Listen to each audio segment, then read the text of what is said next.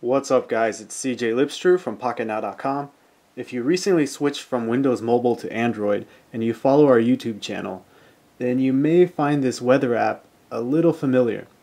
Animated Weather from MobilityFlow is the Android version of what was once known as Touch Weather on Windows Mobile. It gives you the weather forecast, but does it with some beautiful animations. Kind of like the effects you get with HTC Sense. Let's take a look.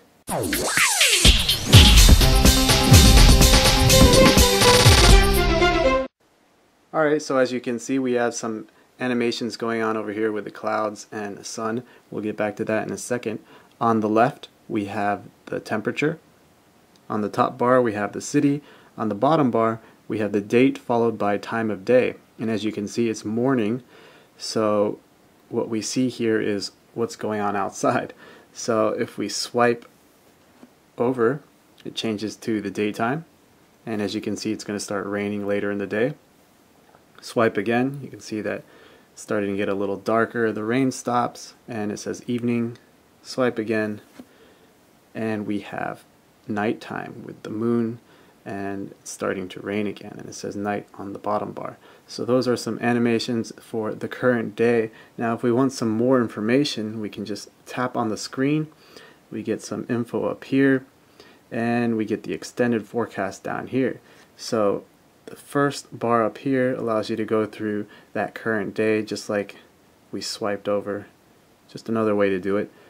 On the bottom here, we can actually switch the days. So here's Wednesday, Thursday, and Friday. So a nice array of options down there. Now up here, we have some icons for some more information. If you can't tell what they are, you can actually swipe this down and read what it says. So we have humidity, winds, pressure, sunrise, water level, UV class, and moon shadow. So some detailed info in case you want to know it. Another thing is that we can adjust these bars to just show a little bit of the information so it doesn't obscure what we see with these scenes up here. So that's kind of neat. We'll go ahead and close that out and go to menu. And let me just show you the demo here. This will show you all the animations that you might see throughout the different seasons in the year. So we have the sun, some rain, clouds, raining a little harder, and here we have some lightning.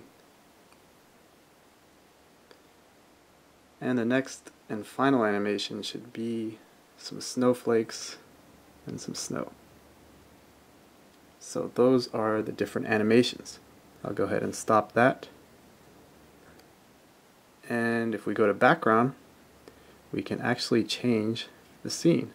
So here we have a lake, and this is the forest, and space. So some nice options here. And finally, tree. We have a tree right there.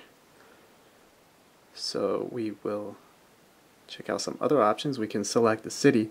Unfortunately, you cannot program multiple cities, so if you want to switch between multiple destinations, you have to actually enter and do a search. Hopefully that will be changed in a future update. We'll go to menu, we can update weather, and we'll go to settings. We can change from Celsius to Fahrenheit. If you go to update time, we can put it to manual or change the intervals for automatic updating, only by Wi-Fi, and show frames per second.